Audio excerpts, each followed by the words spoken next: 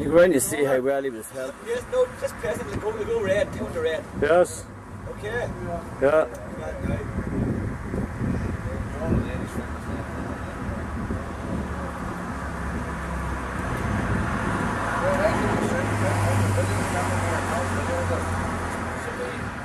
Colonies. Over not very far. There's one from Republic or something. Right. RSP man here. Just I'm a blanket man. But where's the RSP? Well on the You want to fill in that level, right? personal. We'll call you up. You the girls name that.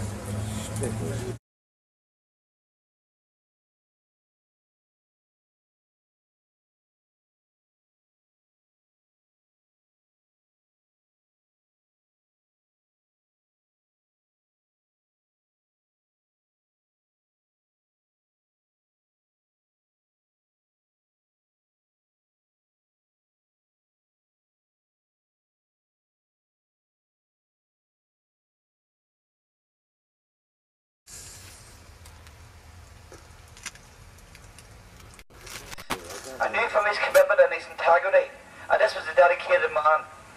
I only met Francis Hughes on several occasions within the block, but there was something very similar with them in their attitude and their demeanour.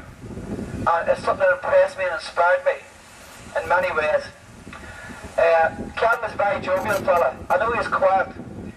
He loved the sport. He loved Dungiven. He loved all the people here. I had never been to a park. This is my second time Dungiven, but I can see here how the people in this town hold him in esteem. I look around to see places named after him, and I see the monument there, it's beautiful. I see the murals. I hear all this talk about DILIS and his family and everything else, and they're held as in the greatest esteem by everybody that I've met here. And I feel very proud to have come along and met, and hopefully we'll meet his family later on. I think I have met some. However, to go up, the hunger strikes, what can we say about them now? It's not that they're part of history, and everywhere we go, we see some element, no matter where in the world, whether it's a street named after Barbie Sands or a street named after Lynch here, or whatever it may be, throughout the whole world, you can see how the sacrifices of these men, and has now remained with us until this very day. I know that Kevin, it's hard to project and say. People ask me, would say, what would Kevin think of a situation here today and so on, you know. Well, I think of Kevin would be very proud to see this here community, thought so much of the family, thought so much of him, and so on. And in many ways, I have, over all the years, for many years after the hunger strikes, I refused to read anything about it, and I didn't want to read any books or see any films. I didn't want to see anything because it was still hurtful and it was still painful. But it was hard. It's obviously you can't get away with it. It was around 1916. But all the time, but coming here today, coming here over this couple of days, it helped me to realise just how much this has impacted, not just in this community, but throughout Ireland, throughout the whole world. And we remember them all, both Lynch and all the hunger strikers and all those who have sacrificed their lives with pride. Go on, Mina Melgupsa, but while I'm so RAIBH, go on, be untaught brutal, very sure. Go on, Mina Melgupsa.